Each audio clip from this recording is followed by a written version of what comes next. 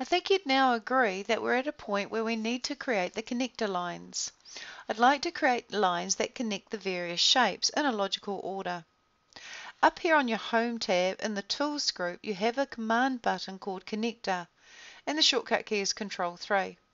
I'm going to click the connector, and then I'm going to move towards this shape. I want to connect this shape to this shape over here. So I'm going to go to this particular point, which is the connection point on the left-hand side of this shape. I'm then going to drag to the left and down to the middle connector point on this shape. Now as soon as I see this green or red, depending on your version, it means that I've touched a connection point and I've glued to a connection point. If you don't touch or glue to a connection point and you move the shapes, they won't stay connected. So make sure that you do touch. Having connected these two shapes now, I want to go back to my pointer tool because I'm finished connecting. So I click back on the pointer tool. If I then move the shape, see how they stay connected because I glued to a connection point. So it's really important that you do touch and become glued. Now when I right click a shape, and particularly a connector I should say, then I get certain types of connections. And I'm just looking at the anatomy of the connector. For example, this is a right angle connector, but I could change it to a straight connector. And now I have a straight connection between those two shapes, still connection point to connection point. If I was to right click again, I could choose a curved connector. And now I've got a curved connection between those two shapes. So you can right click a shape and ask for a right angle, straight or curved. Now no matter what one you've chosen, it will also have points that you can actually drag to change how it actually curves in this case, or bends. I'm going to drag this point here and see how I can actually change the actual curvature of the connector.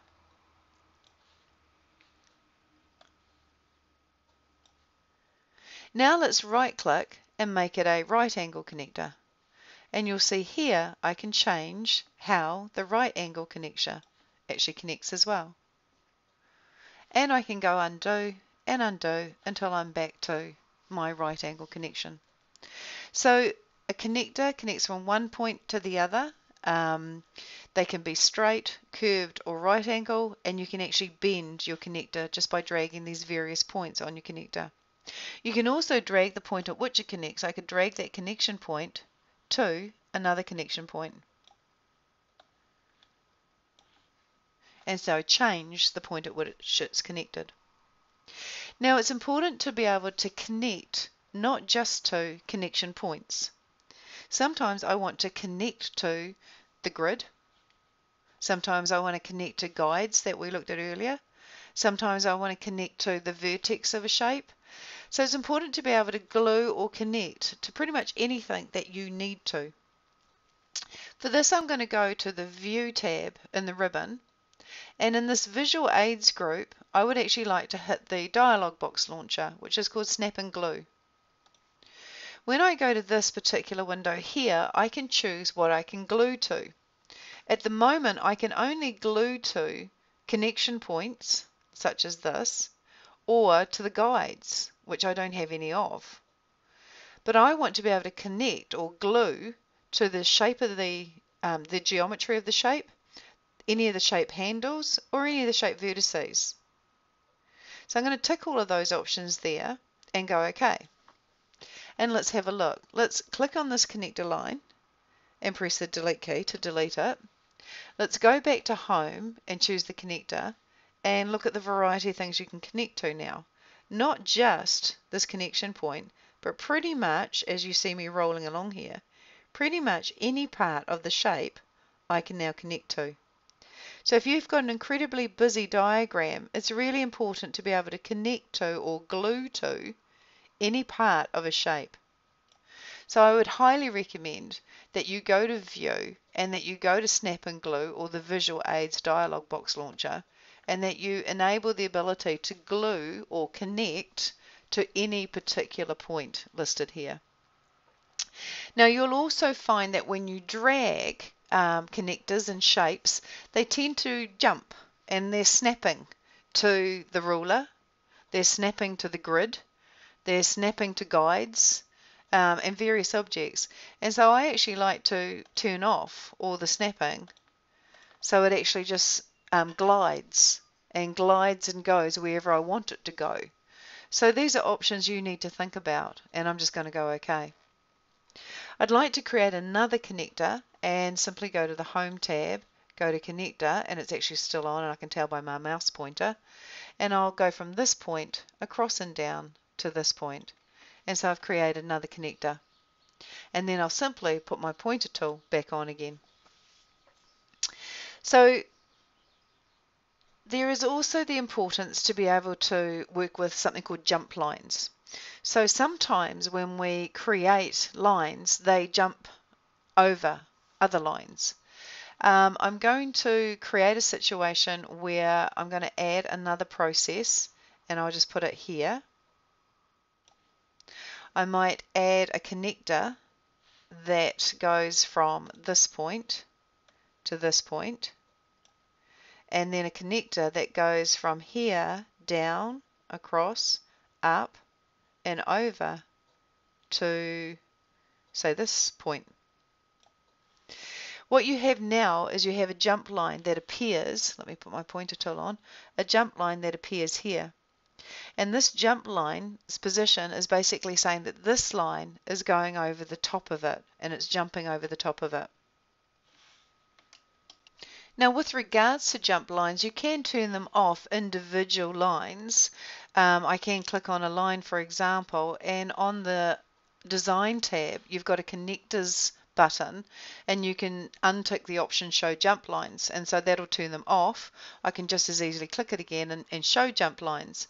But if you want to control the look of your jump lines and all the attributes regarding jump lines, for example, some people don't like it to be a bit of a bump, they like it to be a gap. Then on the Design tab, in the Page Setup dialog box launcher, I would go into here and I would go to Layout and Routing. And it's here that you can control everything with regards to jump lines. For example, you can change the style of a jump line from being an arc to being a square, or being two sides or three sides, or even a gap.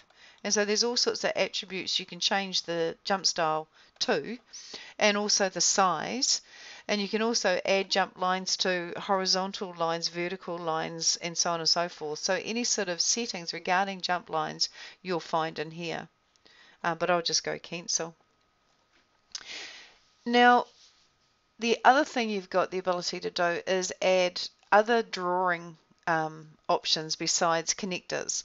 If I go to the Home tab, for example, in the ribbon, there is this option in the Tools group, which is called Drawing, which allows you to do a rectangle, an ellipse, a line, freeform, arc, or even a pencil. So I know you've got rectangles type shapes in your stencils, but you can choose rectangle from here and drag and create a rectangle.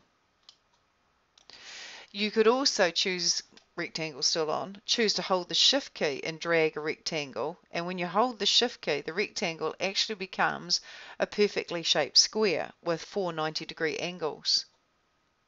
If I went back to the drawing tools, I could actually change it to ellipse, which lets me draw an ellipse here. But again, if I was to hold the shift key and drag to create an ellipse, I would actually get a perfectly formed 360-degree circle. Other drawing options include a line, and so you can drag to create a line. You can also create freeform, so you can literally drag and create some sort of freeform shape. You can also create an arc of varying degrees.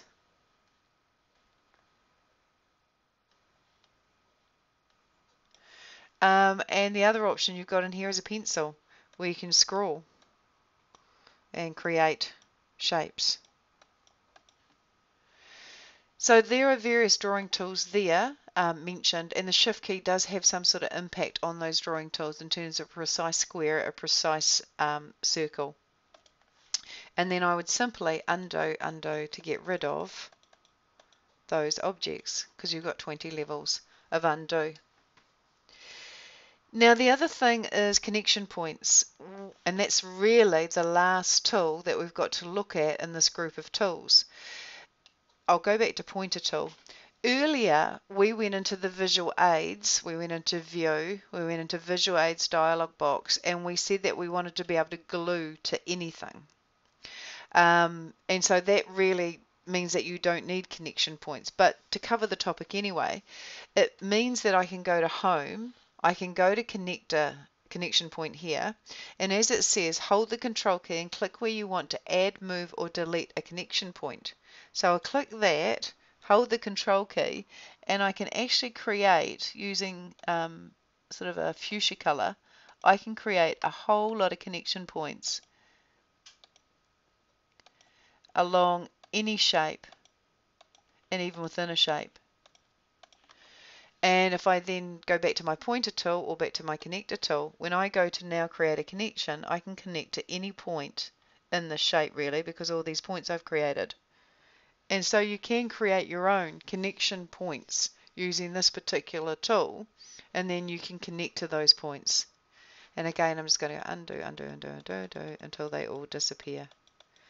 But I think if you set your glue options to everything, that alleviates the need to ever having to create connection points, but it is an option. Lastly, I might just tidy this up, put my pointer tool on, delete this line here, and delete this shape here. You can also lay out your shapes nice and quickly, and I have varying measure of success with this. So I might lasso these shapes here, and if I go to design, for example, we have got a re-layout page, and so I can actually just rest on each option, and they will change the layout of this diagram to be perfectly lined and distributed. And so that's an option as well. If you want to change the layout, simply choose one of these rearrange, re-layout page options. So I'm just going to go top to bottom, and that's particularly that shape laid out.